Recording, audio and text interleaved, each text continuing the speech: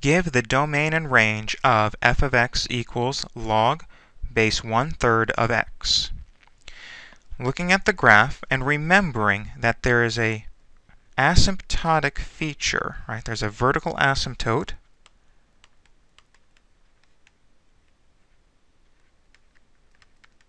at x equals 0. Domain. Well, it looks like we are to the right of x equals 0. So therefore the domain is x is greater than 0, or using interval notation, 0, infinity with a parenthesis on the 0. For the range, it looks like we can go all the way to the top, all the way to the bottom.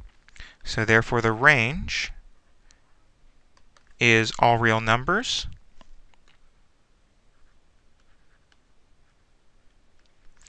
or interval notation negative infinity, infinity.